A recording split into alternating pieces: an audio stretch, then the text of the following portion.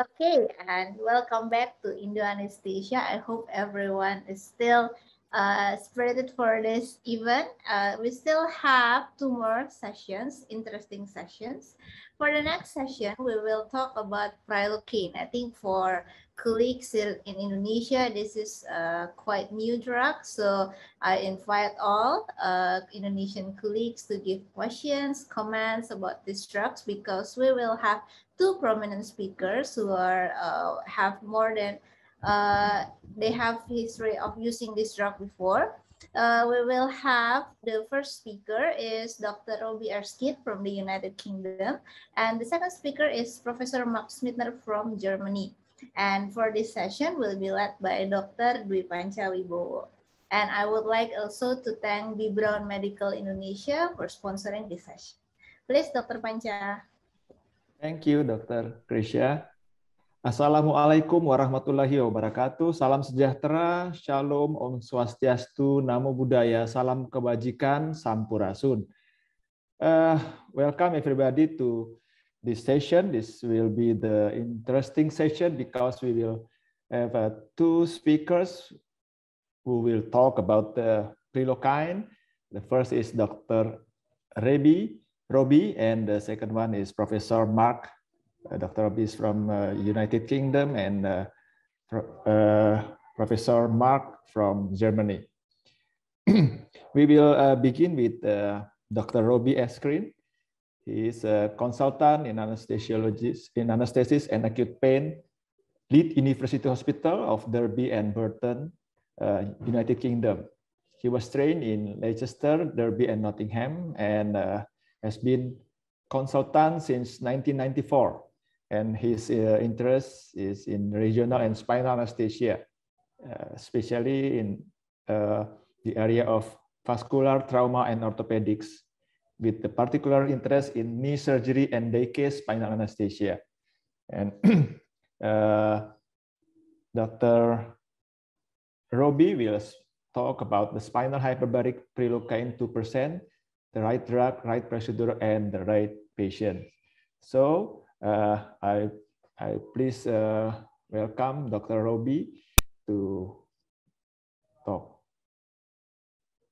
Hi there, my name is Dr. Erskine. I'm an anaesthetist from Derby, United Kingdom, and I'm going to talk to you today about spinal hyperbaric PRILOCAINE 2%, really, which is the right drug, the right procedure, and the right patient.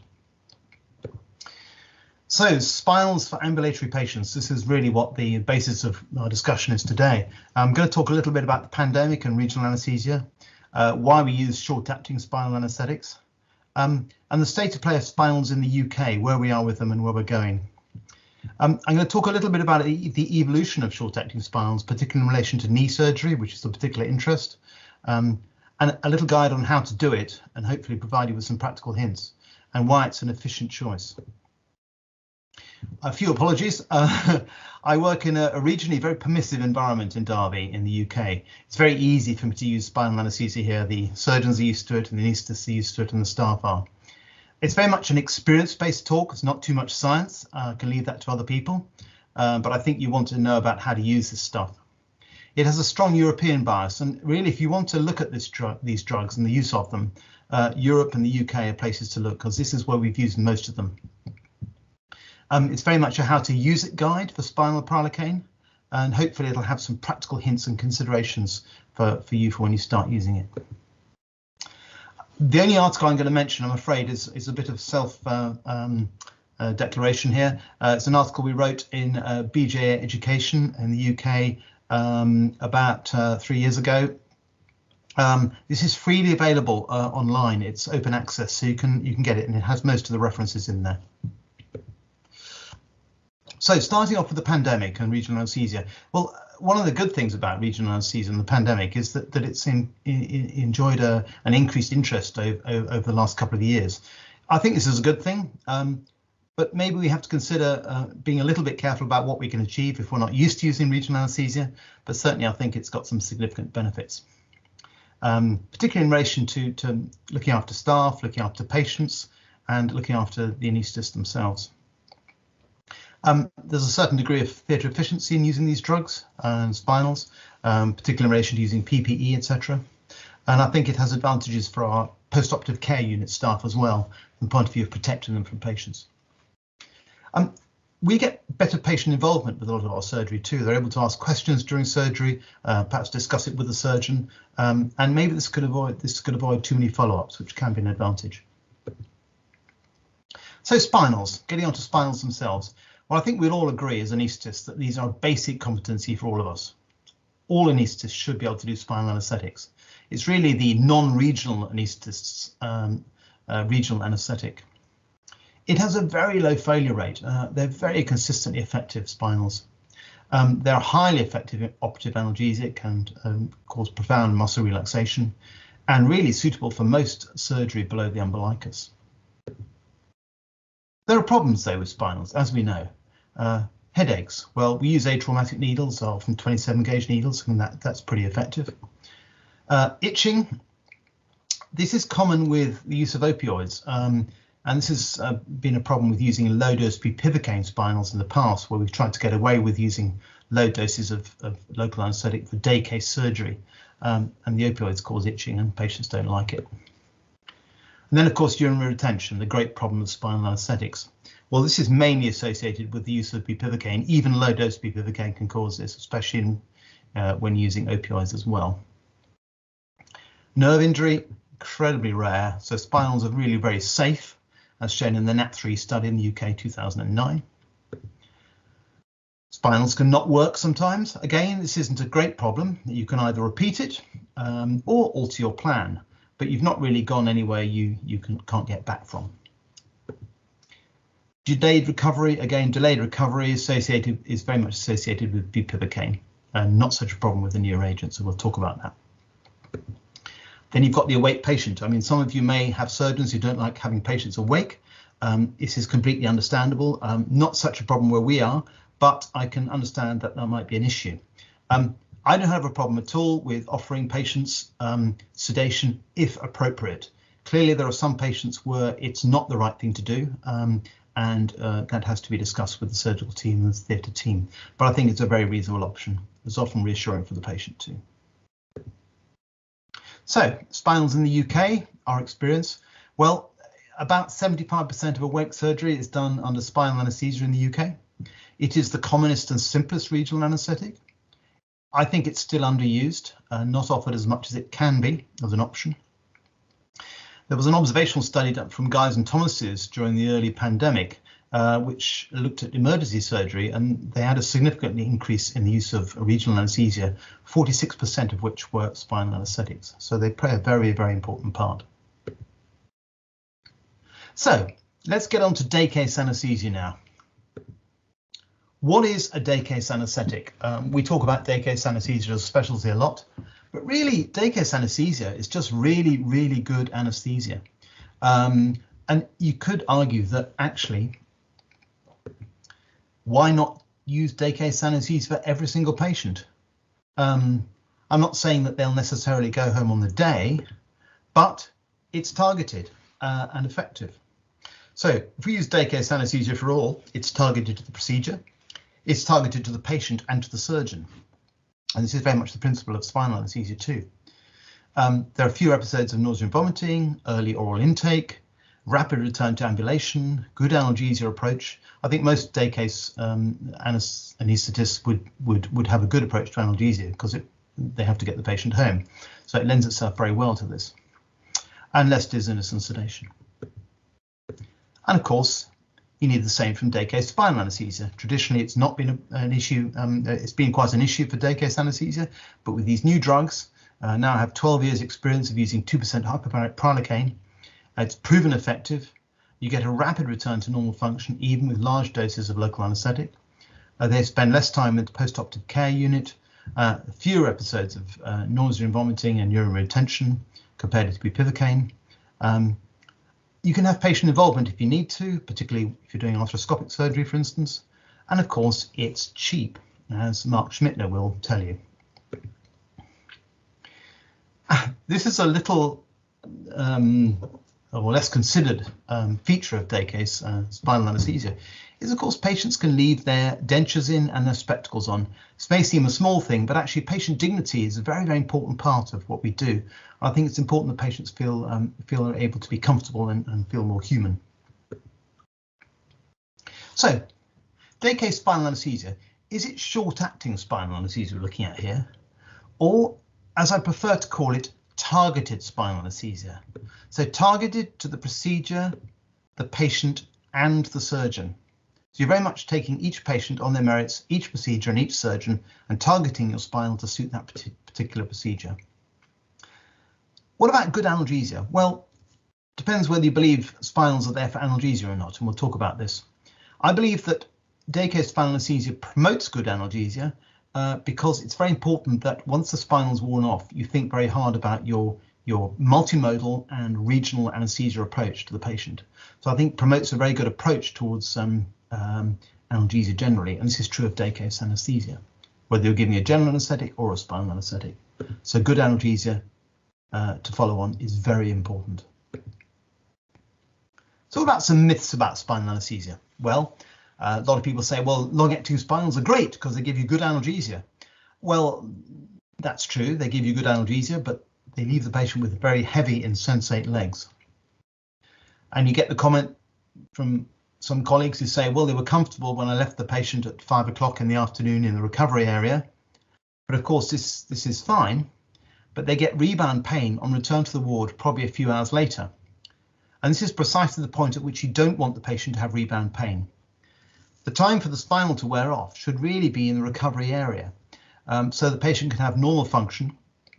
You can then institute good post-operative pain relief prior to return to the ward to establish a good initial approach to analgesia. So it's actually very important that the spinal does wear off, and it shouldn't really be there for hours after the surgery. So people say, so what if they're numb for 4 hours? Well, if you actually talk to patients post-operatively and review how they feel, they don't like the heavy insensate limb. This goes for upper limb surgery and lower limb surgery as well. And the patients who've had both bupivacaine spinals and then later on PRILOCAINE spinals often express significant pleasure in the benefits of avoiding a long-acting heavy insensate limb. So, in summary, if a 4-hour general anaesthetic is too long for a 60-minute procedure, then a 4-hour spinal anaesthetic is also too long for a 60-minute procedure. There is no benefit in it lasting any longer than the procedure time. And this is an important principle. So, moving on, how do we actually do it? Well, for many years, I've used low-dose bupivacaine with an opioid. We use fentanyl. I know other people use sufentanil and other opioids to try and get away with the side effects of bupivacaine and improve the analgesia and still allow the patient to mobilize and return home. Then you've got hyperbaric 2% PRILOCAINE, which has been around for a few years, and we'll talk about that in a minute extensively. We have, of course, in Europe got and the States got isobaric 1% chlorprocaine. You haven't got this available, but it's certainly something to look at in the future. So, bupivacaine, fantastic drug, highly effective, but it's too much for most procedures. They have heavy legs, retention is a significant risk, and if you're adding opioids to low-dose bupivacaine, even in low-dose bupivacaine, pruritus and retention is still an issue, and results in delayed discharge. So certainly if we are doing using bupivacaine, even low dose after 4 o'clock in the afternoon, the chance of us admitting the patient overnight is 35%. So it's a significant issue. So I really avoid bupivacaine, if at all possible, for procedures under 110, 120 minutes. Then we've got PRILOCAINE, or I think chlorotical or whatever, Tacapril, as we call it, depending on your marketing, and 2-chlorprocaine. And these have been absolute game changers in Europe. Today we're going to concentrate on hyperbaric PRILOCAINE 2%. It's widely used in Europe for the last 10, 12 years, not in the US or Australasia, sadly. It is of intermediate spinal duration, not super short, but much shorter than bupivacaine. It's licensed for 90 minutes of surgical time. That's the time that you make the incision till the time the dressing goes on. Clearly, that means that the drug actually lasts a little bit longer than that. And if you're doing knee, foot, ankle surgery, certainly lower dermatome surgery, you can actually achieve up to 120 minutes of analgesia for these patients. Less so for hip surgery, and I'll go on to talk about that in a little bit. The hyperbaric property, and this is a really, really important point, the hyperbaric nature of PRILOCAINE, hyperbaric 2%, means that you can allow for manipulation of the height of the block by varying your dose and the position of the patient, and this is really helpful. There's evidence of increased cardiovascular stability compared with bupivacaine in equivalent dermatomal levels, and the majority of surgical procedures under 100 minutes can be achieved using PRILOCAINE. And it allows for the use of day case surgery without the need for intrathecal opioids, and this is really important. I don't use opioids when I'm using PRILOCAINE anymore. There is no need. So, as I said, that's important. So, how do we target our spinals to the procedure? Well, I take a very pragmatic approach to decision making and ask myself 3 questions. Very simply, do I just want a saddle block, a so-called perineal block, a very low block of the sacral roots? Do I particularly want a high block? So we're talking, up to say T4, T6 level. Or is it a short or intermediate procedure? That's the next question. No opioids are required, and it's very much a per-operative analgesic spinal we're trying to achieve. We don't want it going on too much longer than the procedure. And it's very important to think about your regional block for follow-on pain and multimodal analgesia, either preemptively or preemptively post-op. So we produced an aid memoir, and this is available in the article we wrote for the operating theatre. This actually includes PRILOCAINE as well, but any procedures, and I'll just click on here. So this is what we're talking about. Do you just want a saddle block? If so, using low-dose PRILOCAINE, and this is what you can achieve. If not, do you want a greater than T10 block for these procedures? And we'll talk about that in a minute, using a much bigger dose of PRILOCAINE. Now, in the UK, we can choose less than an hour or an hour. If it's less than an hour, we use chloroprocaine. But any of these procedures for chloroprocaine, you can do quite safely and quite well with PRILOCAINE, and it allows a little bit more leeway of time for the offset. So initially, do we just want a saddle block? Well, the great thing about PRILOCAINE is it's hyperbaric, and you can take advantage of that by using a very small dose. You can get away with half a mil as you get more confident, but certainly a mil is more than adequate to achieve a very good perineal block for a good hour and a half. You can do all these procedures here very easily with this sort of dose.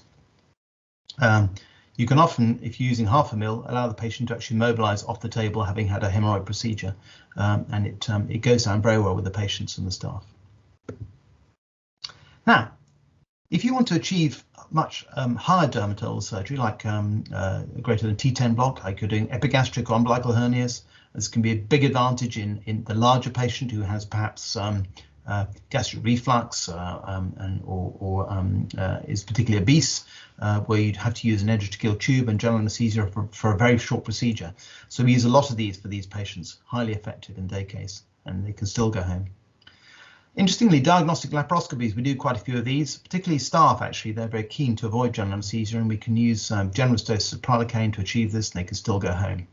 And then in urology, day case urology, we're doing it a lot for ureteroscopies and high stent procedures and lasers.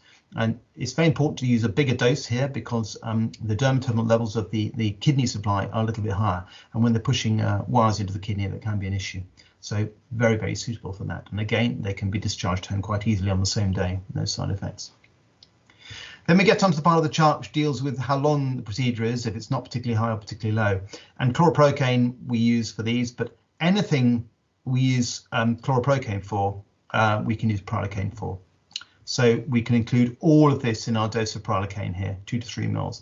And to be absolutely honest, most of the time I'm using about 3 mils of PRILOCAINE. And when you start to use it, you can be quite generous and use 3 mils or 3 mils plus to get you into a really safe, comfortable zone, and you'll still be able to discharge the patient home. So practically, how does this translate to a typical theatre session? So I will take a typical orthopedic list. So this is the traditional approach using even low-dose bupivacaine with an opioid. And you can see you're doing arthroscopies, an ACL, total knee replacement. This green line represents the surgical time. The blue line represents the time for the block to regress. So even when you're using low-dose bupivacaine, there's still quite a prolonged block regression time for the patient. And you can see there's quite a mismatch between your arthroscopy time, your ACL time, and even your total knee and the total length of the block. And this is not a great benefit. So how do we do it with PRILOCAINE? Well, if you choose PRILOCAINE for all these procedures, and you can see here that I'm now using PRILOCAINE for my knee replacements, this is what you achieve. You actually remove a significant amount of your prolonged block regression time. Even for a total knee arthroplasty, I'm using this routinely now for my knees, which often take sort of 70, 80, 90 minutes. So you've got quite a lot of leeway here, even for the slower surgeon. Clearly, if you've got a very slow surgeon, you're doing complicated revision knees, it's not the drug to use. But for most straightforward knee surgery, it's very good. Certainly cruciate ligament surgery, again, PRILOCAINE is highly beneficial for day case surgery. And for any arthroscopy, I think it's the really ideal agent from that point of view. So you can see the difference from the point of view of the drug wearing off. And this is why you can discharge your patient earlier. And the patient will be much happier with you and happier with the whole procedure. So if you're a first-time user, you've not used this much before, you want to get confidence, follow the guidelines on the decision-making chart, which I produced. And remember, anything you can do on our chart with chlorprocaine, you can achieve with PRILOCAINE. Try it for the shorter procedures to get confidence, like arthroscopies, urology procedures, simple general surgery procedures, gynae procedures, and get your confidence up. You can be generous with this drug. These are not low dose. The mistake people make is to try and use low doses for most procedures, except perineal. Obviously, as I said earlier on, is beneficial to use a low dose. But for most procedures, they're short-acting drugs, so you can use generous doses without any problem at all. You don't need to use opioids. They just cause problems. It's not licensed. There's potential for infection and mistakes, and it's not necessary. So I'd avoid them. Know your surgery, know your surgeon. This is true of all regional anesthesia and spinal anesthesia, but I think particularly important when you're starting to use these shorter agents. And then expand your use as you become more confident. So start with the shorter procedures and then move on as you get more confident, and you will become more confident. And you'll also find it very hard to go back to using bupivacaine when you've used these drugs. So what about our experience in Derby? We've got very extensive experience now. Most of my colleagues in Derby are used to using these drugs now, and hyperbaric PRILOCAINE is very popular. We've done well over 2,000 and probably more knee arthroscopies now over the first 7 years up to 2018, and we're still using it. Procedures anything from 20 to 115 minutes, spinal to dressing time. Most procedures are probably less than 40, 50 minutes anyway. We've had no particular conversions to general anesthesia in this sort of dose, no delayed discharges. We have had 4 episodes where patients developed urinary retention in elderly males. 3 needed an in-out catheter and 1 was able to pass urine a bit later, but they all went home. And there were no overnight admissions due to the spinal anaesthetic. So it's been a real benefit from their point of view, and it's made spinal anaesthesia very popular in our day case unit. Now I'm going to talk a little bit more specifically now about the evolution of the use of these new agents and how they fit in with our approach to enhanced recovery for knee surgery. We're talking total knee replacement and unicompartmental knee replacement. So here we are. This is how it's gone over the years. Back in the 80s and 90s, when I started anesthesia, we used to use general anesthesia or heavy spinal anesthesia with bupivacaine. They'd have a PCA morphine pump, total body analgesia afterwards, a lot of nausea and vomiting, quite prolonged stay, and urinary retention was significant. They often had a catheter routinely. In the 90s, we'd do a combined spinal epidural, so top half would recover quite nicely, wouldn't be a problem. But they'd have a very prolonged epidural block for 2, 3, 4 days. Excellent analgesia. Obviously, clearly they'd require a urinary catheter and intravenous infusion. And the physiotherapy tended to be rather limited from the point of view of active mobilization. In the 2000s, we moved on. We were still using bupivacaine spinals. Nothing else was available. So again, urinary retention was a risk. But we're now starting to use more targeted with ultrasound-guided regional anesthesia, femoral nerve blocks and sciatic nerve blocks. Again, very good analgesia, but not ideal for mobilization, and they still have problems of going home soon after surgery. They still have a length of stay of 4 or 5 days. In the 2010s, we started to move on to enhanced recovery approach to knee arthroplasties and hip arthroplasties. And what we do, we're using low-dose spinal anesthetics, again, still using bupivacaine, perhaps with an opioid, to try and get away with mobilizing the patient soon after surgery. It was a variable use and often required a little bit of sedation or extra analgesia, so not ideal, but certainly a big benefit over previously. And we're using a local infiltration analgesia as well. So again, the patient could mobilize far better post-op, and the length of stay went down to about 3 days. Now, this is the approach very much in relation to using something like PRILOCAINE. In the 2020s, I'm now using targeted spinal anesthesia using PRILOCAINE. So we don't have to use low doses. We can use a generous dose of PRILOCAINE. They're now getting a femoral triangle block and an IPAC block. And we find that the patients are able to reduce length of stay and go home often the next day. This gentleman had surgery in the morning. He's 82 years old, and you can see he's still got his cannula in his arm, and he's able to mobilize in the afternoon quite comfortably without any problems at all. He's able to sit himself in the chair. Even when he misses the chair, he's still able to be quite comfortable. There we are. So looking at knee arthroplasty in general, the bigger surgery, 2015 to 2021, we've now done over 150 PRILOCAINE spinals for knee arthroplasty. This is just myself, although many other people have used it. We looked at surgical and tourniquet times, if you're interested. So this is the median surgical time. That's the time of the spinal actually being put in to the dressing time going on. Okay. So anything from 67 to 89 minutes with a tourniquet time of median of 59 minutes. So even slightly longer surgery for knee surgery is not a problem at all. We found for unicompartmental knees and patellofemoral knee replacements is even shorter. So these are all amenable to spinal anesthesia using PRILOCAINE. And it's now my agent of choice for a total knee arthroplasty.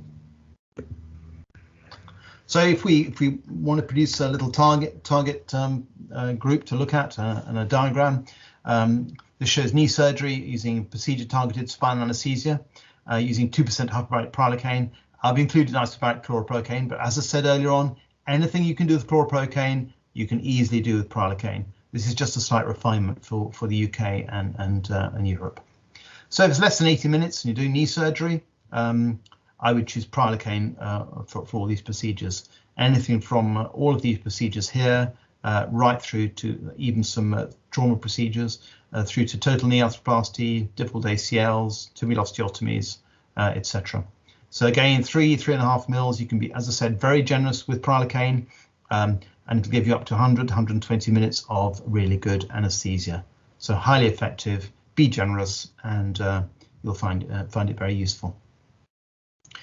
Anything really over 100, 110, 120 minutes, you'll see how you get on with it. I'd still use bupivacaine, which is a very effective drug, but remember that it's not going to give you a rapid mobilization. So PRILOCAINE up to 100 to 120 minutes, no problem at all. Knee arthroplasty, as I said, PRILOCAINE, difficult knees, bupivacaine. So the trend is very much towards PRILOCAINE for a total knee, unless it's particularly tricky. What about hip surgery? Well, if you're looking again at procedure-targeted spinal anesthesia for hip surgery, you can see the times are slightly shorter for hip surgery because clearly the dermatomal level is higher and the drug will regress from the top down.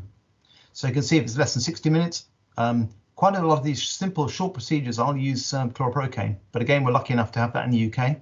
Don't worry, anything you can do here, I would use PRILOCAINE for, and it gives you a lot more confidence.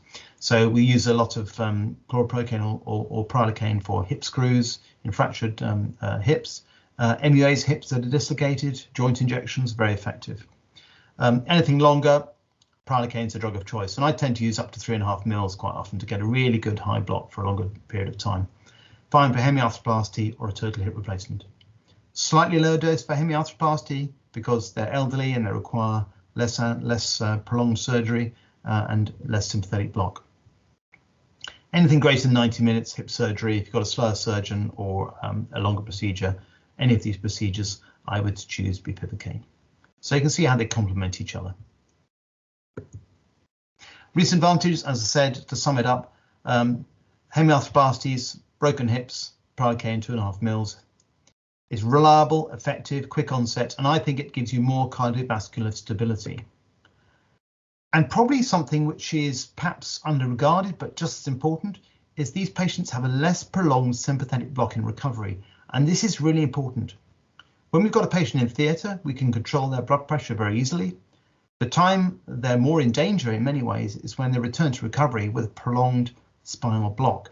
The great thing about using PRILOCAINE is they don't have this. So you can avoid this prolonged effect and have a more cardiovascularly stable patient. So a big advantage in elderly patients. This is a typical trauma list I did the other week. Typical selection of patients on a trauma list, lower limb surgery, right through from short nailing, left cannulated hip screws, tibial fractures, washout of a knee laceration, and a fixation of an ankle. PRILOCAINE we use for all of these surgeries with no problem at all. This is the time of the surgery itself, from the spinal going into the dressing time. Obviously, it's a very complex ankle fracture. You might choose bupivacaine, but for most straightforward fractures, PRILOCAINE is sufficient. We've also added our regional blocks in as well to take over the pain relief afterwards. And this is an integral part of using any anaesthetic actually, but particularly focused when using short-acting agents. PRILOCAINE in urology, I think probably a lot of you will be starting to use this for urology. We do all these procedures using PRILOCAINE or shorter. As I said, I've included chlorprocaine here on my chart, but actually anything done on here in urology can be done using that sort of dose of PRILOCAINE. And just remember, ureteroscopies and stents need a slightly bigger dose of PRILOCAINE to get a higher block, but again, very effective. If you're using doing a circumcision or perianal abscess, anything like this, you can use a very low dose of PRILOCAINE. Just remember that scrotal surgery is okay, but when you're doing testicular surgery, you have to think that the nerve supply of the testicle itself is much higher up, and so you have to use a larger dose of PRILOCAINE. Just be aware of that. So this is where we are: ureteroscopy and stent, generous PRILOCAINE, perineal field procedures, very low dose PRILOCAINE. So here you're taking advantage very much of the hyperbaric nature to achieve benefit. So urology day case, 50% of our bladder tumours go home. Only those bleeding with irrigation need to stay in. And it used to be that if they'd had a spinal, they were often kept in because they had to have a catheter. But now it's no longer spinal equals catheter equals admit. It's now very much a surgical decision. So if they choose to keep the patient in for surgical reasons, that's why they stay in, but it's not an anaesthetic reason anymore. And this is a big advantage. The bladder neck incisions, ureterotomies, they'll have a catheter and they'll go home with a catheter in. And the TURPs often stay in because of potential for bleeding. Ureteric stents, many of them go home, provided they're quite well otherwise. Gynecology, again, in Derby, a lot of gynecology procedures are done this way. Elderly for vulval biopsies, we tend to use low-dose PRILOCAINE here. Fenton procedures, so and perineal repairs in postpartum patients, we use low-dose PRILOCAINE. Minimal leg weakness, very effective, and patients like it. Particularly good for breastfeeding mums who come in, so maybe had a baby at home, and they choose to bring their baby in with them, and they can get home afterwards, having had the repair of their perineum done. Laparoscopy, not commonly done, but staff commonly requested. Mostly diagnostic or sterilizations, may be included as part of your laparoscopic hysterectomy procedure, including a GA as well. Very effective. We do a lot of vaginal repairs, sacrospinal fixations, vag hysts, colpoclysis, allows rapid return of function. We often include an opioid for the pelvic work, something like diamorphine and morphine, gives some good post-operative and visceral pain relief. And we use 2 to 3 mils of PRILOCAINE. But again, you can be quite generous with PRILOCAINE. It's not a problem. It gives you up to 90 to 110 minutes of analgesia. So that probably sums it up. You can do all these things using PRILOCAINE. Vascular surgery, we're using it a lot for straightforward diabetic foot surgery. It's absolutely ideal. amputations, femoral endarterectomies, and perhaps difficult endovascular procedures occurring in X-ray where the patient might be in pain, and it can be very helpful. Again, if you're doing longer procedures, bupivacaine is your drug of choice, but PRILOCAINE is very effective for many procedures. General surgery, again, can be very good. So why is it the efficient choice then, PRILOCAINE? Well, there's no aerosol generating procedure. It brings increased safety, time saving, and it is low cost. I think it's okay to offer sedation. Some surgeons prefer it. Our surgeons tend to do what they're told, but I know that varies around the world. And I think it's generally appropriate to allow it. Clearly, there are some patients where it's not appropriate, and that's why the spinal anesthesia on its own might be adequate. And of course, they can change their mind. It's very much about matching your procedure to spinal to the procedure. They can keep their dentures in. I know I mentioned this before, but it's actually a very important point for a lot of patients. And often they'll keep their glasses on and are able to view the screen for an arthroscopy, for instance. I tend to give them free clear fluids up till when they come to theatre. I'll sometimes even give them a sip of cold water in theatre, makes them feel a little bit better. This is quite okay once the spinal is established. The patient may observe the procedure and maybe avoid some follow-up visits, which can be good environmentally and good sustainably. There's no wake-up time or area removal time in theatre, so they can be taken straight to recovery, and their time in recovery and safety of the post-anaesthetic care unit staff and recovery staff is significantly shorter. And they can get up and leave hospital fairly rapidly. Now, we often talk about range anxiety. So I have an electric car. Many people are starting to buy them now. And the first question you always ask, and this is very pertinent to PRILOCAINE spinal anesthesia, is what is the range? And the best answer to range anxiety in an electric car is to actually buy an electric car and use it. And you find after 1 or 2 trips that actually you become very confident and it's not a problem. And really it's the same for targeted spinals. If you're worried about how long they're going to last, start with shorter, simpler procedures, use a generous dose, gain confidence, and then move on to bigger procedures with time. You will find it harder and harder to use bupivacaine once you've started using PRILOCAINE. So, in summary, short-acting spinal anesthetics, or spinal anesthesia in general, is the non-regionalist regional anesthetic of choice. Using spinal hyperbaric 2% PRILOCAINE means a simple, safe, effective, and very efficient spinal anesthetic. And I think the more you use it, and the more you try and use it, the more you will enjoy using it, and you'll move on. So thank you very much for listening, and good luck with your usage of hyperbaric spinal PRILOCAINE. Thank you, Dr. Robbie, and it was very interesting, and we will have a discussion after the second speaker for this session. But Dr. Robbie, you may answer some question in the Q&A on this Q&A column here. So you can answer before we have a live discussion after the Professor Mark speaking. Okay, for the next, we have Professor Mark Schmittner from Germany, and yes, welcome. And he will also speak regarding the PRILOCAINE for the decay surgery from German experience. Okay, time is yours, Professor. Come on. Thank you so much to everybody, and hello from Germany. It's a really stormy morning here. It's 9 p.m. and we have a really strong storm over Europe. I'm in the clinic and take care also for the patients, and it's a real pleasure for me to be here in this event, because I really believe in the substance PRILOCAINE. I have a strong connection to this substance because I use it for more than 12 years now. In my former clinic near Heidelberg, University Clinic of Heidelberg, we had about 2,000 patients with colorectal diseases per year. So physis, condyloma, all things you don't want to have, but about 10% of the patients of the population suffers from. It's called Ford disease. And yeah, I did a lot of research and used PRILOCAINE 2% hyperbaric because, in my opinion, this is one of the most ideal substance for this purpose.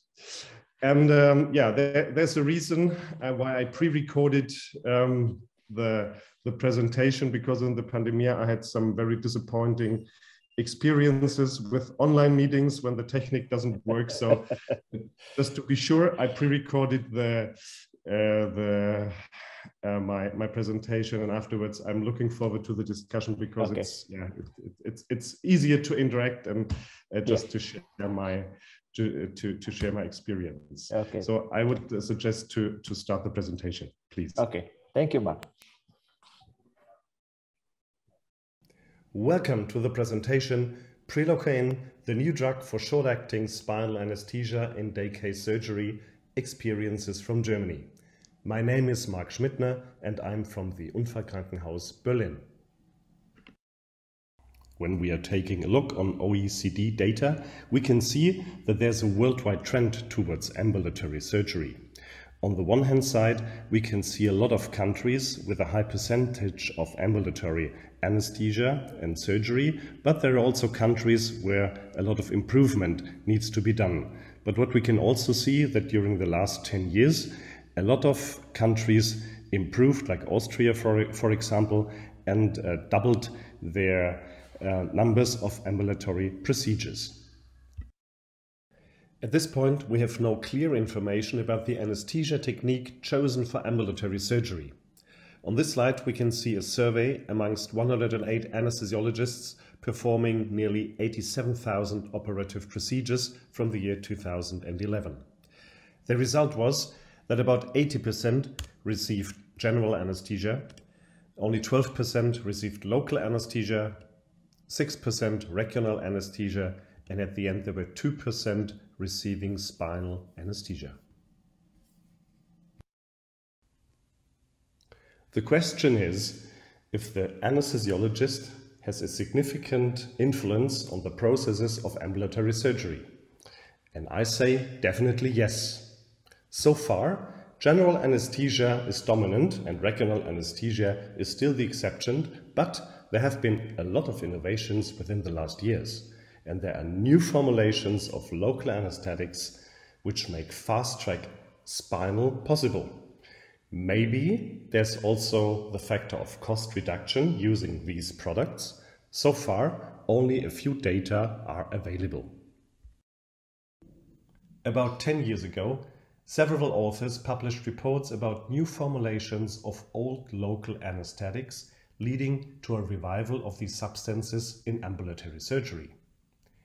Due to the absence of stabilizers and the hyperbaricity of PRILOCAINE, the substances led to reliable blocks, a short duration of action, and appeared with nearly no side effects.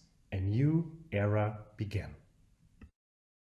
From this point, short-acting spinal became part of our daily routine because fast-track spinal, this is how we call it, gives us new options for ambulatory surgery as the substances are safe and reliable.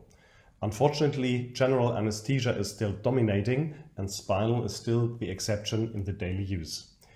I can't tell you all the yes and no's, but I can give you some hopefully useful recommendations after more than 10 years experience using these substances. The substance we are talking about today is PRILOCAINE 2% hyperbaric. PRILOCAINE was launched in the year 1960. It's an amide-type local anesthetic with a fast onset between 8 or 10 minutes, and it has also a fast recovery between 1.5 and 2 hours. It shows a low incidence of TNS, and as it has no preservatives, there is a low risk of allergies. The brand Takipril, PRILOCAINE 2% hyperbaric, is produced by Synthetica and was launched in the year 2010 in Germany. Now we are looking for the type of surgery PRILOCAINE 2% hyperbaric is suitable for. Well, the indication is surgery of TH10 and below. It's suitable for short surgical interventions of up to 90 minutes. It leads to an early spontaneous micturition, and there's the ability to discharge the patient very, very quickly. You can use it for any kind of general surgery or proctology, orthopedics, urology, gynecology, or vascular surgery. Now let's take a closer look on the dosage of tachypril. One ampoule contains 5 ml PRILOCAINE 2% hyperbaric, meaning that 1 milliliter contains 20 mg of PRILOCAINE. Due to its hyperbaric properties, tachypril can be used both for unilateral and bilateral spinal anesthesia. The duration of action is depending on the dosage, which means that a higher dose goes hand in hand with a longer duration of action. The recommended maximum dose of tachypril is 4 milliliters, which is 80 milligrams PRILOCAINE, and corresponds to the dose of other intrathecally administered local anesthetics. For the daily routine, I would recommend to use tachypril in a dosage between 2 and 3 milliliters. The more you apply, the higher the block rises. This leads also to a longer duration of action. A special case is the saddle block, meaning a very deep spinal anesthesia with hyperbaric local anesthetics. A saddle block is perfectly tailored for proctologic surgery like hemorrhoids, fissures, abscesses, and condyloma. The big advantage of a saddle block is, after application of half a milliliter or 1 milliliter of tachypril, the area of surgery is perfectly numb and relaxed, whereas the patient can still move his or her legs. As the spinal block is on a very low level, the sympathicus is not activated and involved, resulting in nearly no hypotension and bradycardia. Now let's take a closer look on some studies comparing PRILOCAINE with other substances. For example, in this slide, PRILOCAINE versus bupivacaine in a randomized controlled trial called Spinal Anesthesia with Hyperbaric PRILOCAINE in day case perianal surgery, a randomized controlled trial. And the authors randomized 50 patients, and 25 of them received 7.5 milligrams bupivacaine, 0.5 hyperbaric, and 20 milligrams of fentanyl. And the other 25 patients received 30 milligrams of PRILOCAINE, 0.5% hyperbaric, plus also 20 microgram of fentanyl. And what the authors found was that in the PRILOCAINE group, the PECU time was about 30 minutes shorter, the time to stand unassisted, about 40 minutes, the same as the time to walk unassisted and the time for home readiness. So in all these categories, PRILOCAINE was superior to bupivacaine. On this slide, I want to show you data comparing PRILOCAINE and mepivacaine from our own study group. It was published in the year 2014 and is called Spinal Hyperbaric PRILOCAINE versus mepivacaine in perianal outpatient surgery. What we did is we randomized in a prospective controlled trial 180 patients receiving either 10 milligrams of PRILOCAINE 2% hyperbaric or 20 milligrams of mepivacaine 4% hyperbaric, resulting both in a volume of half a milliliter. The results were that in the PRILOCAINE group, the recovery room time was significantly shorter, and the time to the first micturition and to discharge were about 30 minutes earlier. Very interesting was that we asked for TNS after 1 week, and we saw that there was no patient in the PRILOCAINE group versus 6 patients in the mepivacaine group. The next study, published by José Aguirre in the year 2015, PRILOCAINE and ropivacaine are compared.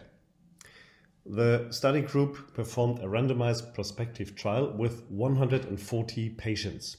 Half of them received a spinal anesthesia with 60 milligrams of PRILOCAINE 2% hyperbaric, resulting in 3 milliliters. The other 70 patients received a spinal anesthesia with 12 milligrams of ropivacaine 0.5% isobaric, resulting also in 3 milliliters. And the results were that in the PRILOCAINE group, the recovery from motor block was about 60 minutes earlier than with ropivacaine. Our results were supported by a review article performed by Jan Bublik and colleagues titled PRILOCAINE Spinal Anesthesia for Ambulatory Surgery, a review of the available studies. And he performed a Medline and M-based database research for the time period of 1966 until 2015 with 14 prospective and 1 retrospective article. And the results were that all the authors used doses between 40 and 80 milligrams, and hyperbaric PRILOCAINE in doses as low as 10 milligrams can be used for perianal procedures. This was our study. The duration of block was 129 plus minus 41 minutes, the time of voiding 241 plus minus 28 minutes, and only 4 cases of TNS were reported. So the authors conclude that PRILOCAINE is safe and reliable for day case anesthesia. Now let's talk about the development of methemoglobin after the application of PRILOCAINE. Our own research group published an article in the year 2010 where 30 patients received up to 4,000 milligrams of PRILOCAINE in the context of tumescent local anesthesia. As a result, methemoglobin levels rose up to 14% 12 hours after application of PRILOCAINE. In the case of Takipril, you apply very, very low doses as a maximum of 100 milligram of PRILOCAINE. So due to the low dosages, there is really no relevant risk to develop a methemoglobin in healthy adults. Having a new short-acting substance available for spinal anesthesia does not mean that you can now start immediately to use this substance and everybody likes what you do. Introducing Takipril into your clinical portfolio means that you have to introduce spinal anesthesia in your department, a safe technique being used for more than 100 years now that is still fraught with prejudices. Since I've been dealing with this topic for more than 10 years now, I would like to give you a few ideas in the next few minutes to establish PRILOCAINE 2% hyperbaric in your everyday clinical routine. To implement these short-acting local anesthetics in your daily routine, you must rethink your processes. At the beginning, you must identify surgical procedures which are suitable for spinal anesthesia, for example, uro, procto, gynecological procedures, or knee arthroscopies or orthopedic surgery. Always keep in mind that the surgery time should not extend about 90 minutes for PRILOCAINE.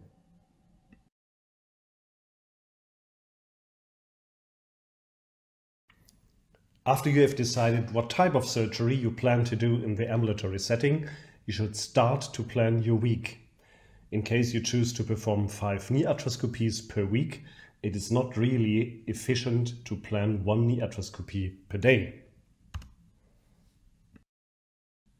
It is much more efficient to plan operations of the same kind one after the other at one day. If you want to be even more efficient, you should operate on the same side as many patients as possible before you change the side. For example, if you perform knee arthroscopies one after the other, but on different sides, you must move the arthroscopy tower after each operation and you lose a lot of time. So you should better operate on the same side as long as possible. My next secret for a successful ambulatory spinal is give intravenous premedication. Our group published an article about the influence of anxiolytic premedication on vasovagal reactions and home readiness following outpatient intrathecal anesthesia. Therefore, we performed a retrospective analysis of 2,747 patients with ambulatory spinal anesthesia. 1,291 received 1 to 2 milligram midazolam intravenously. and altogether 314 patients suffered from a vasovagal syncope. The incidence was that without premedication, 217 patients, and with premedication, only 97 patients suffered from these vasovagal syncopes. So midazolam was able to reduce the incidence for about 50%. And what we also found out is that the premedication did not prolong the time to achieve readiness for discharge. Even as the exact mechanism remains still unclear, the use of atraumatic thin spinal needles results in a significant reduction of post-dural puncture headache. This picture shows scanning electron microscope images of the dura after puncture with a traumatic on the left side and an atraumatic spinal cannula. The dural damage after puncture with a traumatic spinal needle resembles that of a sickle. You can well imagine that CSF can escape more easily here. On the right side, you can see the crater-shaped lesion of the dura. Only a small amount of CSF leakage is to be expected here. Therefore, use atraumatic spinal needles of size 25 gauge and smaller. The pathophysiology of another anesthesia-caused side effect is also not fully understood. Transient neurologic symptoms, TNS. So far, it is only certain that the local anesthetic used is significantly involved in the development of TNS. Substances such as mepivacaine and lidocaine are associated with incidences up to 20%. When using PRILOCAINE, bupivacaine, ropivacaine and chloroprocaine, the probability of TNS is about 1 to 2%. Therefore, only the short-acting substances PRILOCAINE and chloroprocaine should be used for outpatient interventions. When PRILOCAINE 2% hyperbaric was launched in Germany in the year 2010, our research group was really interested in this substance as we treated a very large number of patients with proctoloctic diseases in our hospital. In earlier publications, we demonstrated that spinal anesthesia with long-lasting hyperbaric bupivacaine was superior to general anesthesia in terms of analgesic consumption within 24 hours after surgery and aspects of post-operative recovery for in-house patients. So hyperbaric PRILOCAINE would be ideal for ambulatory patients because of its short duration of action and the low incidence of TNS. Therefore, we initiated a dose-finding study with 120 patients who received 10, 20 or 30 mg PRILOCAINE 2% hyperbaric. As a result, we found that due to the sufficient analgesia, the missing motor block, the short recovery times, 10 mg PRILOCAINE 2% hyperbaric, which is half a milliliter, would be the recommended dosage. In the following pictures, you can see what it can look like when several patients are operated on with proctological interventions one after the other in the outpatient operating center. The first patient on the left-hand side has already received half a milliliter of PRILOCAINE 2% hyperbaric and is waiting for the start of operation. The spinal anesthesia is being punctured in the second patient.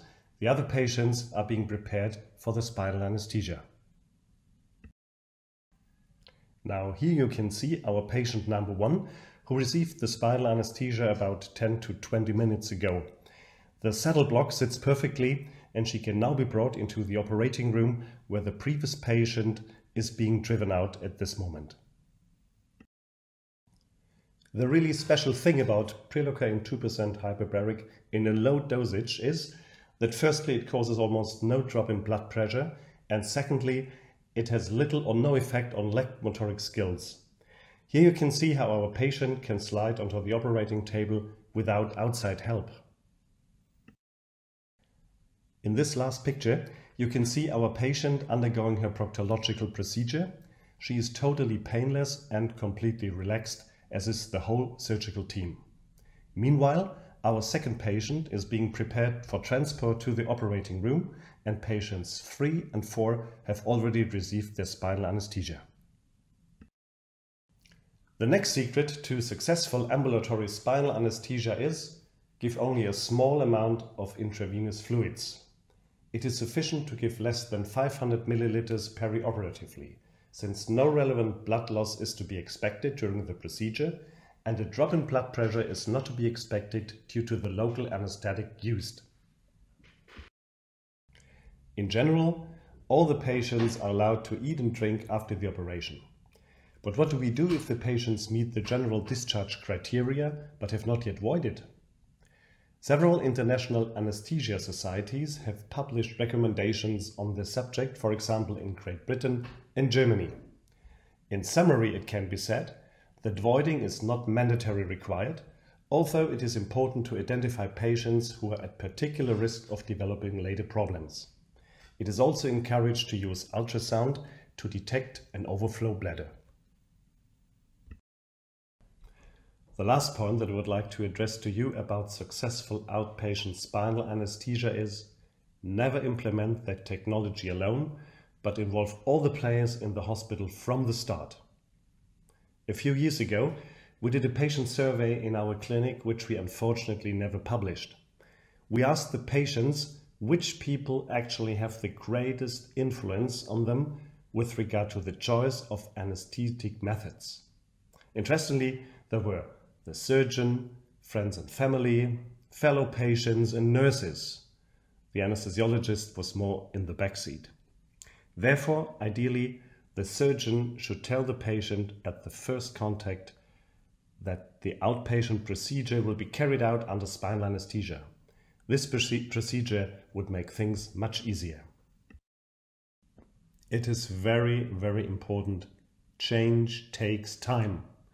This graphic shows the percentage increase in spinal anesthesia after the introduction of the substances PRILOCAINE 2% hyperbaric and chloroprocaine in our outpatient operating room of my former clinic over a period of 7 years. So be patient.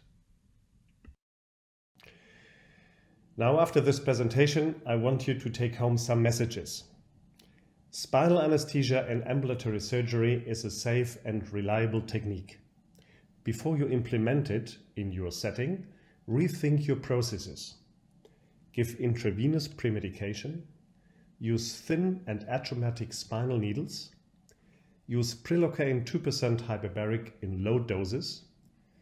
Be restrictive with intravenous fluids. Consider discharge without voiding. And only implement the technique together with your surgeons and nurses.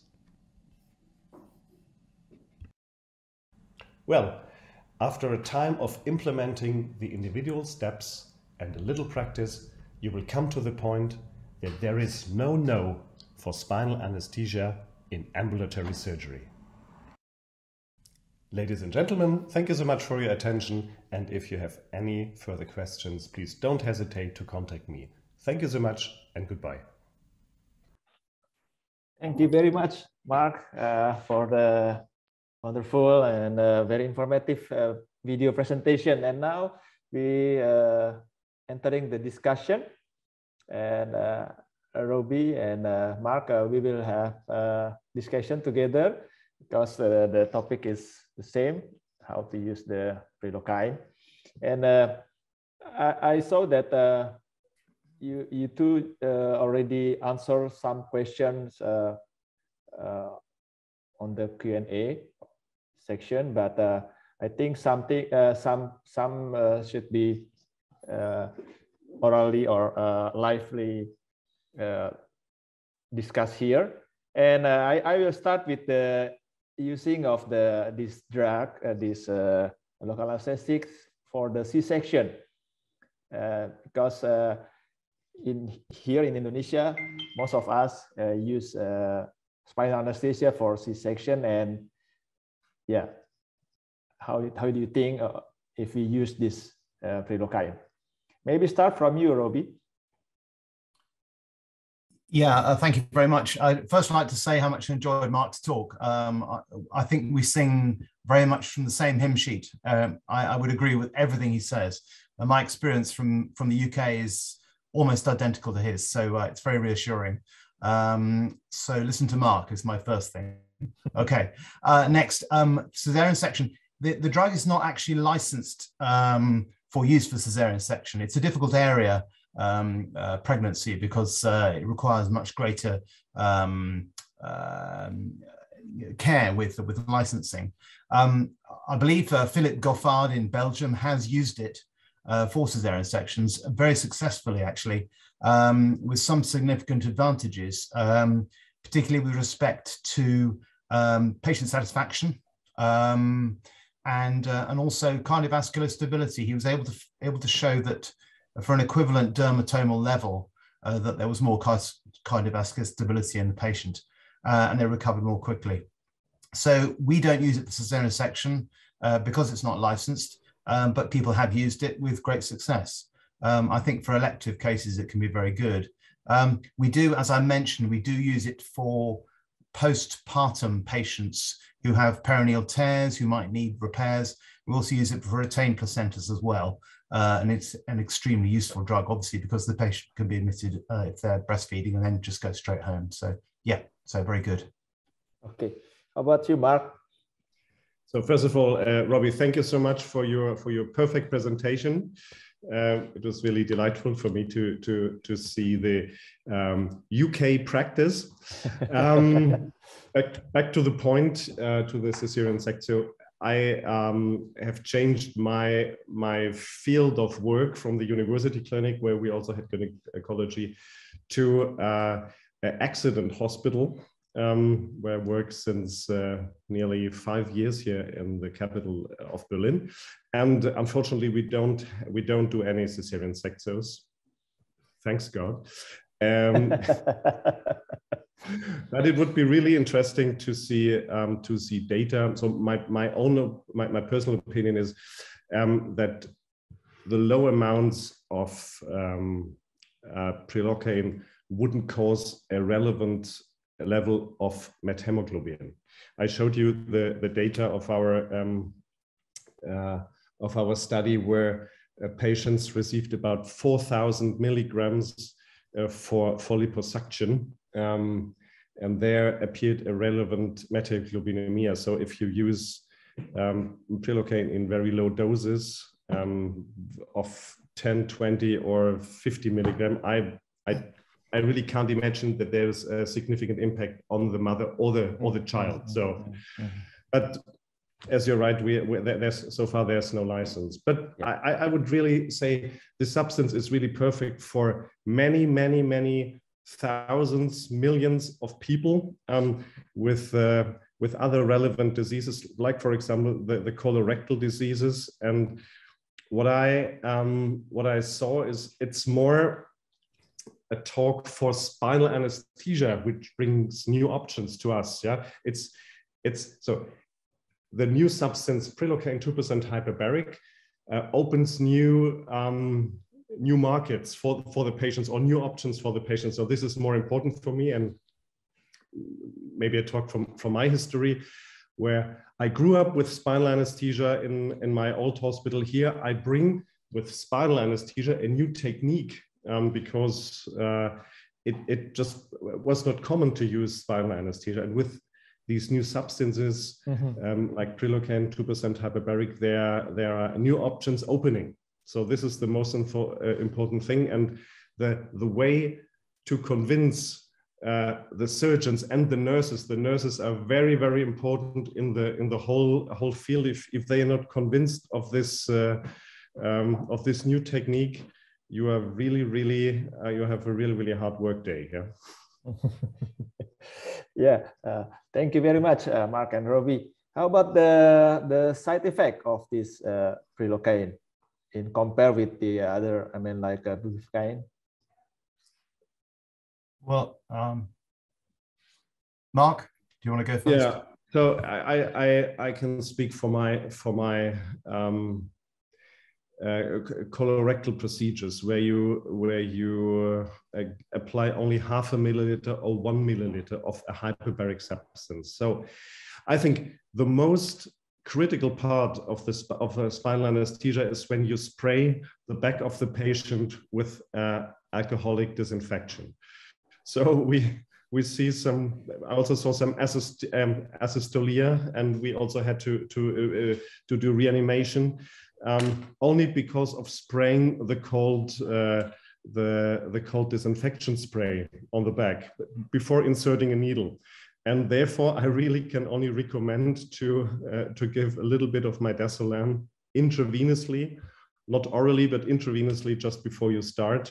And then you can really reduce the side effects, and you won't have time to, the time to discharge won't change, yeah. But the patients are just a bit more compliant, and I think there are really no side effects when you use it in these low doses, like 0.5 milliliter, 1 milliliter. We only also use it for the prone position. For example, for sinus pilonidalis operations, we use 1.5 milliliters, and then we turn them in prone position, and surgery is possible also there. So we really see no side effects concerning a decrease in heart rate, blood pressure, or in the case of TNS. Yeah, I would agree. We actually don't spray the back with cold spray. Makes the patient jump. Yeah, we use a little chlorhexidine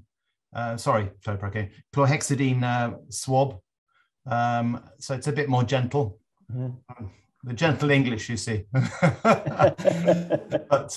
But I agree with Mark. I anesthetize a lot of young men for knee ligament surgery, and young men tend to faint when you approach them with a needle, the concept of a needle. Women are very strong, men are not so good.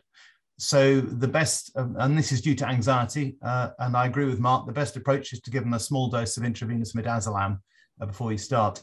I always do it before the spinal, highly effective. The patient is quite compliant, but they're very relaxed. Other side effects, I would say, very rare to have problems at all. I mean, our day case ambulatory patients having, same as Mark, he has bigger experience than me, but certainly for perianal procedures, if you use a small dose like Mark suggests, and I use the 0.5 ml of PRILOCAINE, they can actually sometimes even step off the bed at the end of the operation and be helped to walk to the recovery area. So it really is that good. I've even used less than 0.5 ml for some very small procedures, anal skin tags and other such things. And I'm sure Mark would concur with that.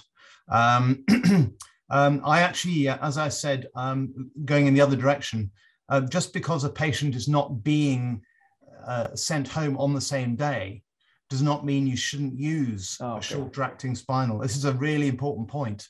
It makes the experience for the patient and the mobility of the patient on the day of surgery much better. And they don't enjoy having heavy, insensate legs for many hours. So the PRILOCAINE is a real benefit. So I would do all my total knee replacements now using PRILOCAINE, except the very obese patients or difficult patients. So it is a big advantage from that point of view. Yeah. Okay. How about the methemoglobinemia? I see that Mark, you want to answer this lively for the methemoglobin and also for the re-injection of this medicine because the failed spinal block, maybe. Yes, as I mentioned before, we use these substances. We use PRILOCAINE in these very low doses. That this has no relevancy on the patient. If you use 1 milliliter or 0.5 milliliter, I think it would be really hard to measure the substance or the methemoglobin. And even if you have a repeated dosage in these small small amounts of PRILOCAINE, I think there's no relevance. Maybe we should start a study with this. This would be really interesting for the cesarean sectors also. But I think this has no clinical relevance at all. And I totally agree with you, Robbie. I also use PRILOCAINE for in-house patients. as they want to get up early, they want to smoke, they want to eat and drink, and they don't want to sit inside of the room. Yeah. Yeah, I have many patients who I've anesthetized repeatedly over many years. And the evolution is interesting. We started off with low-dose bupivacaine, and then we used to add fentanyl to try and benefit the spinal. It just gave side effects, and it resulted in itching, and it was occasionally it would fail. And then we moved on to using PRILOCAINE 11, 12 years ago. And now we actually use chloroprocaine as well, but certainly PRILOCAINE, if you talk to patients who've had experience of bupivacaine spinal, even a low dose bupivacaine spinal, you compare PRILOCAINE with it, they're all significantly happier.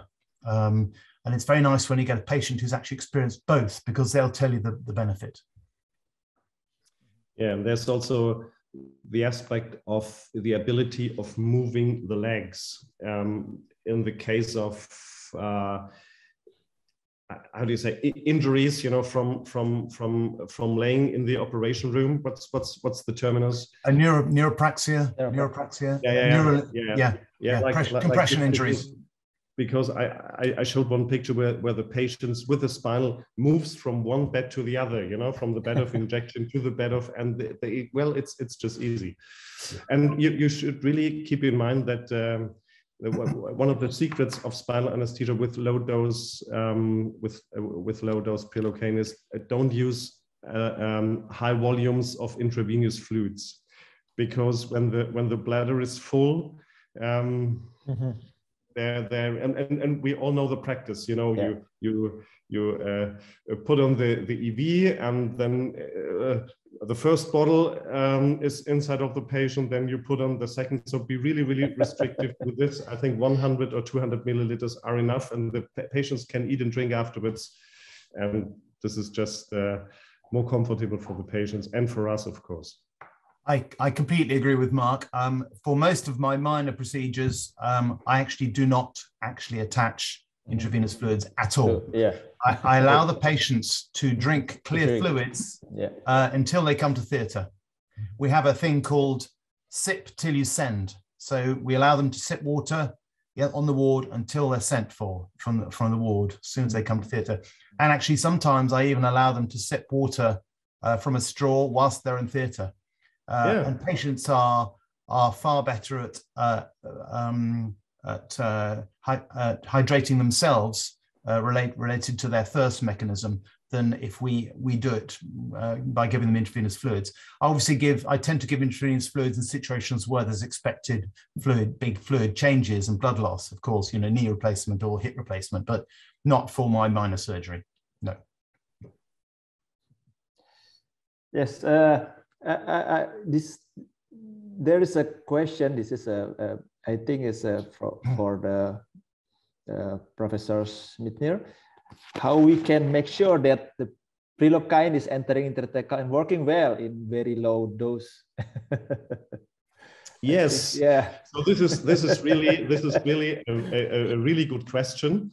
I think you need some experience. Yeah. And I always say that the unbelievable face of the patient is the best indicator for a perfectly fitting spinal anesthesia in very, very low doses. So if I ask the patient, is anything changing?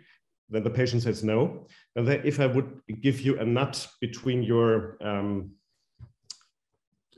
you know, if buttocks. Yeah. And if you could open it, you know. Yeah. And then the patient, oh yes, you're right. And so yes, so then this sits perfect. So if my technique for spinal anesthesia is I insert the pencil point needle and I wait until the CSF drops out a little bit. Then I give the injection. I don't do Barbose. I do, I don't do barbitage. And then I just take the syringe out and look if it drops out again. So I don't wait until the drops out, but you see a little bit that the CSF comes out. And then I take all the needle out. And then the number of failing spinal anesthesia is extremely low. Really extremely low. If you wait until the CSF drops out at the end, I've seen no. I really know no case where it really doesn't work. This is really a really reliable substance, a really reliable technique. Wow. This is which I don't see, for example, with isobaric bupivacaine. So we all know sometimes it's here or it's there. It doesn't work. One side. Yeah. My experience is the same. I agree. Yeah. I know no substance which works better than hyperbaric PRILOCAINE. Yeah, it's perfect. The other situation we use it for perianal work is for perianal abscess drainage in the emergencies. These patients are particularly important because it's a very small area to anesthetize, and it's very, very surgically stimulating. And people sometimes make the mistake in a very large patient who might have acid reflux or might smoke, and they make the mistake of not using an endotracheal tube, and the patient is head down, they're in the lithotomy position. And if you do not have them deeply anesthetized under a general anesthetic, they will cause you big problems. And the best way to avoid it is to just simply do exactly what Mark does for his elective perianal work, and that's use a small dose of PRILOCAINE, hugely beneficial, and will save you a lot of trouble. Yeah. And if it's an abscess and people are really struggling the pain, it's great. 1 second after you've injected the PRILOCAINE, the patient says, "Oh, am I healed?" I say, "Yeah, nearly." But this is also the patient will give you a big hug usually. Yeah. Okay. Yeah. So if you like, you can go home now, but maybe we wait for the surgeon to drain the abscess before. Yeah. Yeah. Good. I agree. Yeah. Okay. One last question, but this is actually very political, and you can answer or you not. This is about why US anesthesiologists, why they don't use it in the US. This is a very interesting question. I think a lot of people in the world think that the best things and the biggest advances come from the United States. This isn't always true. There are some great people in the United States, but actually the advances in spinal anesthesia with respect to introduction of these new and better agents has all come from Europe. So I would look to Europe for your evidence. The States have had real trouble getting the FDA to approve PRILOCAINE. That's their problem. Yeah. They might need to drive it a bit harder. They do actually have chloroprocaine, the very short-acting one, which is also an absolutely fantastic drug, and they work very well in combination in the UK. We as I said in my talk, we tend to use them to complement each other depending on the situation, but obviously you don't have that. But you're very lucky to have PRILOCAINE, because PRILOCAINE, prilotical or Tacapril, does all the things chloroprocaine does, but it's also more adaptable because it's hyperbaric. But the States, they haven't licensed it because the FDA won't approve it. So they have a problem there. They use mepivacaine a lot, which Mark, I think, uses a little bit, but we don't use. Maybe it's not, it has some issues with side effects. Maybe it's not ideal. I don't know, because I've never used it, but it seems that PRILOCAINE is far, far better. So, I mean, it would be nice if they had it in the States. I think it would be a great thing to have there, but at the moment, they don't have it. Mark, any comment? No. No. I think listen to Mark. Well, I've no data about and this is really interesting. In Germany, we have no real data how much how many types of anesthesia. So what is the percentage of spinal anesthesia compared to general anesthesia to this and that? We have no idea in this point, and I don't know if it's the same in the USA that general anesthesia is takes the biggest part. I think regional anesthesia and spinal anesthesia in particular has to do a lot of your how you're taught as a young anesthesiologist and surgeon, how you grew up with, when you grew up in a hospital where it's common to do regional anesthesia, then you will also teach it further. When you grew up in a hospital where only general anesthesia was performed, then it's really, really hard for yourself to change your mind. Yeah, this is my experience in a way. Exactly the same. I completely agree. Yes. Yeah. Okay. I was taught that the time is until 4 p.m. here in Indonesia, but it's actually wrong. So I must correct. We have still 30 minutes to go. Dr. Susilo, any comment for the PRILOCAINE for C-section? I think Dr. Susilo has some experience. Uniquely, I already asked Mark yesterday when we're doing practice session, but to be honest, he said that he's not working in the OB operating theater, and also to be honest that I did it for C-section, but remember it is off the record, off label. Off label. Never follow me. Yeah. But my point of view that this medicine is fantastic. Yeah, fantastic. So we have to do study maybe according to Mark. How about the possibility of methemoglobin in the baby? Yeah. But there's a theory that a long time ago that it used for intramuscular or epidural. We use a smaller dose intrathecally. Hopefully, is also not bad for the baby. That's my point of view, Panca. Thank you, Dr. Susilo. Because I also read that methemoglobinemia will come after more than 100 milligram, I think, or 400. Yes. Yeah, it's very big. Now, the next question is regarding the urinary retention. Robbie already answered, but may you please do it in live. I mean, maybe something that you want to explain about the retention, urinary retention. I mean, if as I said, if you use it, even in our hospital, I looked at this before we started using PRILOCAINE.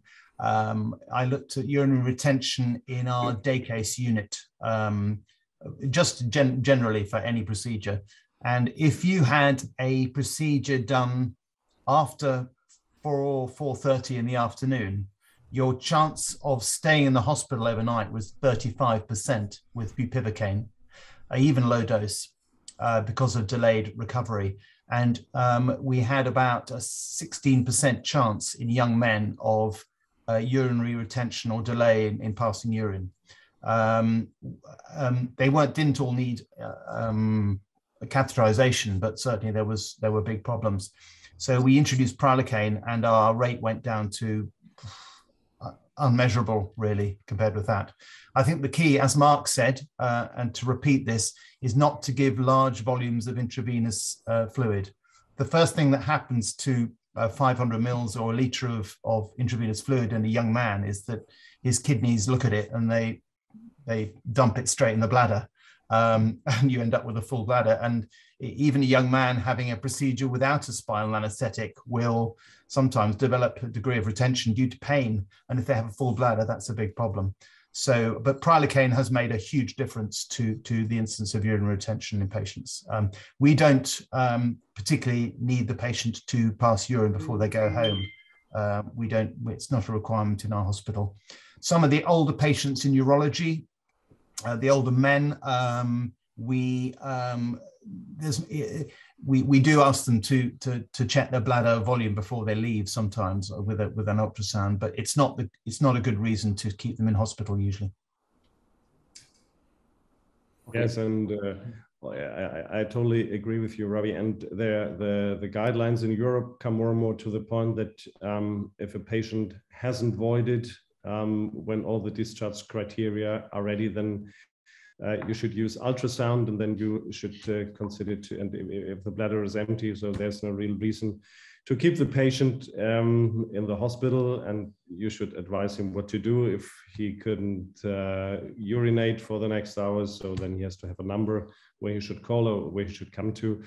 But with these short-acting locals like PRILOCAINE, I don't see a real problem in urinary retention at all when you keep in mind that you don't give too much EV fluid and let the patient regulate it when he's allowed to drink as much as he wants. Yeah, thank you very much. I think from panelists, any other comment regarding the using of PRILOCAINE? And I get, well, yeah, if I could comment, I get yeah. repeated questions Yeah. despite my talk about why don't you use opioids? Yeah, yeah, okay. Now, one of the massive advantages of PRILOCAINE and these shorter shorter acting spinal anesthetics is that you do not have to resort to using agents like fentanyl to improve the quality of the analgesia. It is not required. Mm-hmm. It merely produces side effects which you don't want in any patient. One of the chief side effects of using fentanyl in particular is pruritus, itching, and it's a real problem to patients. And I had a patient last week who said it had a previous spinal 10 years before and they had fentanyl in their bupivacaine spinal. And she said, I like the spinal, but I hated the itching. I said, don't worry, we won't use it. And she was very happy. So, and this is a normal experience. So I would never use fentanyl anymore with my PRILOCAINE. It's not necessary.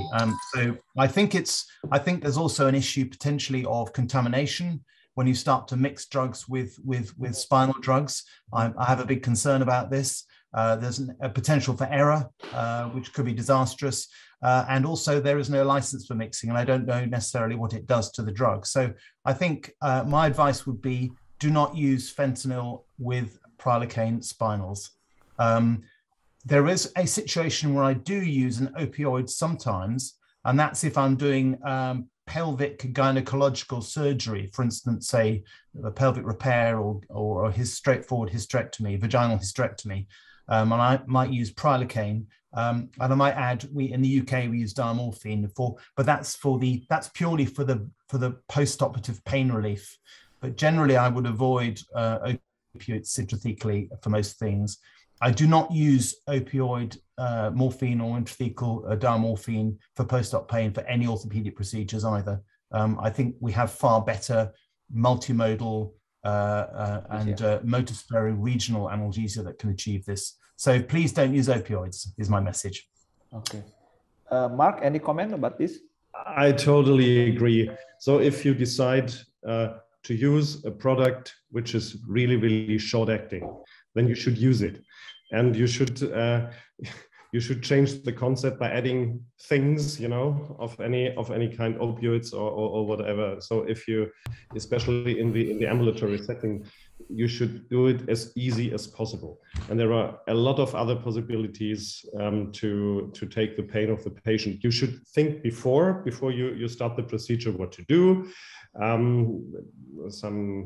Some clinics give ibuprofen orally before the start of surgery, or some give suppositories when they finish the colorectal surgery or whatever. But I'm strictly against giving opioids for ambulatory procedures with short-acting locals, because this contradicts the whole concept, in my opinion, because of the side effects. And then I can use something else if I want to have a long-lasting local anesthetic or a substance which lasts 10 hours. So then I should give something which lasts 10 hours, but not an ultra short acting local anesthetic and then adding other substances. Mm-hmm. This is no concept in my opinion. Mm-hmm. Yeah, I agree. So I think the message is clear for Mark and Robbie. Don't use it. Yeah, thank you very much. It's a very clear message, and hopefully we all will follow you. Okay. Now there is a question. Janica wants to say something. Okay. Yeah. I see. Dr. Janika raised her hand. Okay, any comment from you, ma'am? Yes, thank you. Because I wanted to ask a question in the chat, but in the questions, but I can't do it because I'm registered as a panelist. But I would just tell you about my own experience of having 5 milligrams bupivacaine spinally, and everybody said it was going to last so short. It took me 6 hours to get rid of 6 hours after 5 milligrams of bupivacaine, just to underscore what they are saying. But another thing is when you sedate the young boys, I would often use a small dose of propofol because of my midazolam, they are disturbed by that for a long time. And I just agree with you that the young men are worse. When I was in the military, I realized how to win a war. It's just to go with the vaccine syringes in front, and all the infanteries would just faint one after another. I mean, it's unbelievable. Thank you. Yeah, thank you so much for this comment. I can only agree, but to be more precise, young men with tattoos on the back are the worst. I remember a young man. The whole back was tattooed from here to down. And when I started to do the disinfection, there was really we really had to reanimate him for a minute only because of the vasovagal syndrome. Yeah, so, yeah. But Mark, do you know how they make tattoo? It's also with the needle. Yeah, well, but it's a total different setting. Yeah. It is, yeah. It must be a total different setting. I think it's actually the hospital setting for young men. It's interesting. I've looked at this a lot, and women are better at. They attend doctors more often for pregnancy and other things. They're quite used to the clinical environment. Young men tend to avoid it, and they'll suppress their emotions.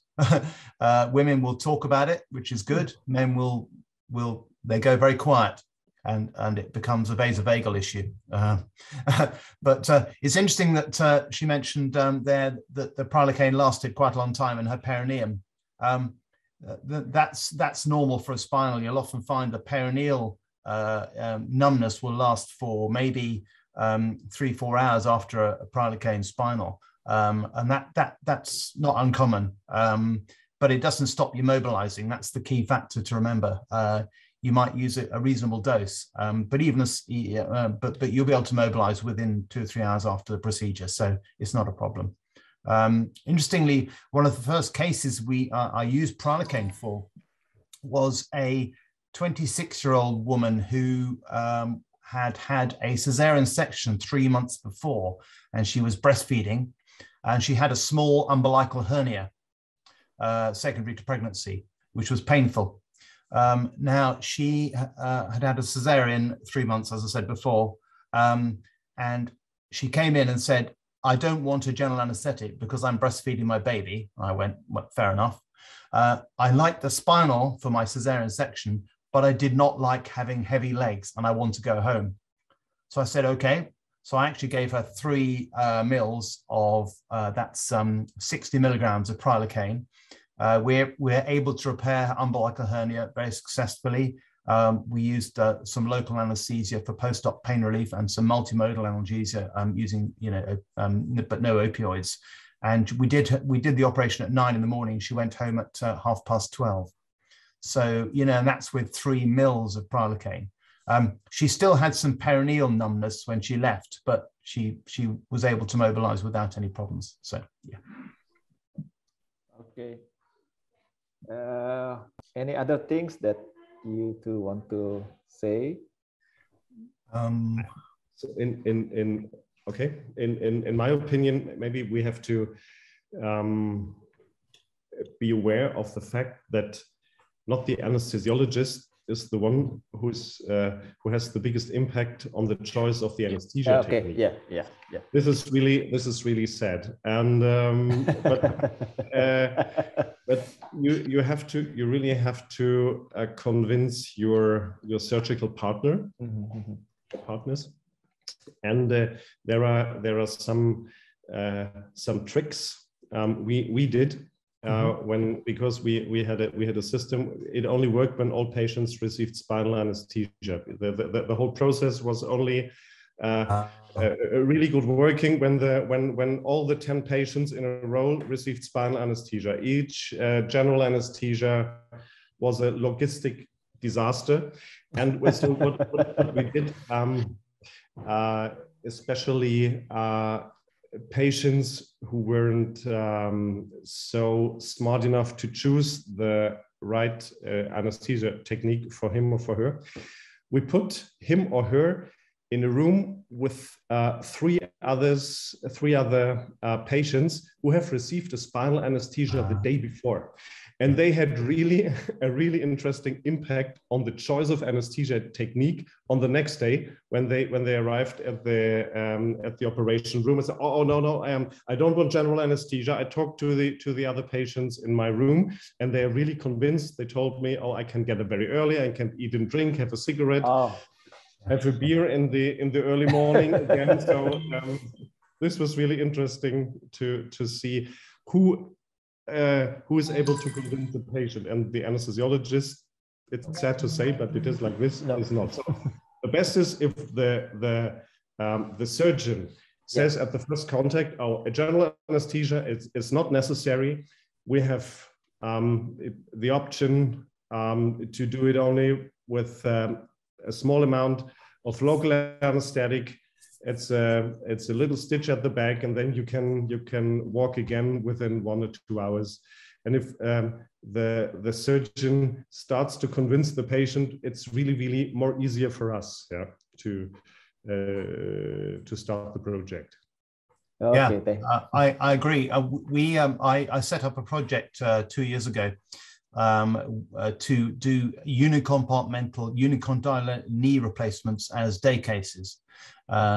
So what we did was we got a multidisciplinary group. We had the physiotherapists, the nurses, the porters, the orderlies, the ward reception staff, the catering staff. We all met together and we talked about the whole process of the patient. And the important factor we found was the surgeon first seeing the patient, like Mark says. If they said, this is what we do, the patient went, yep, that's what I'll have. That's fine. The surgeon told me that, so that's fine. It's then they come to a class before the surgery, a week before, where they're taught by the physios how to use crutches, what exercises, and they're also given, we've made a video and they can watch it online from home or whatever. And it has a previous patient talking about their experience. And they say, oh, yes, you don't need a general anesthetic. It's done this way and it works really well. And so the patients come in and it's already, I have nothing to say. I just say, what are you having? And they go, this is what I'm having. And they've already been told. So it makes my job much easier if the whole process is set up by the whole team before I approach. So actually my influence is like about this much, whereas actually the surgeon and the rest of the staff, they do most of it. And it's really, the multidisciplinary approach is important. The other benefit, of course, is if you're doing a lot of arthroscopic surgery, the patient gets to watch the operation. And we often have a situation where they've not been offered a spinal anesthetic before. And you say, well, would you like to try it? And they go, oh, I don't know, I might want to be asleep. So quite often they might have some midazolam before the spinal. But when they get into theatre, I say, well, how do you feel? And if they go, oh, it's okay, it's quite interesting, I'll watch it on television, then I don't give them anything more. We just talk. If they're very anxious, then you might need to give them something. But actually, generally, most patients who express some concern are actually fine. So yeah, okay. Yeah, thank you very much for the presentation and all the good things in discussion also. And I think we have to, in Indonesia, we have to try more and convince our surgeons so they can talk to the patients and also the patient experience. Okay, thank you very much, Robbie, and thank you very much, Mark, for this time. And I give this time back to Krisha. Okay, Thank you, Dr. Pancha, for leading the discussion. The discussions, we have seen a lot of questions about PRILOCAINE.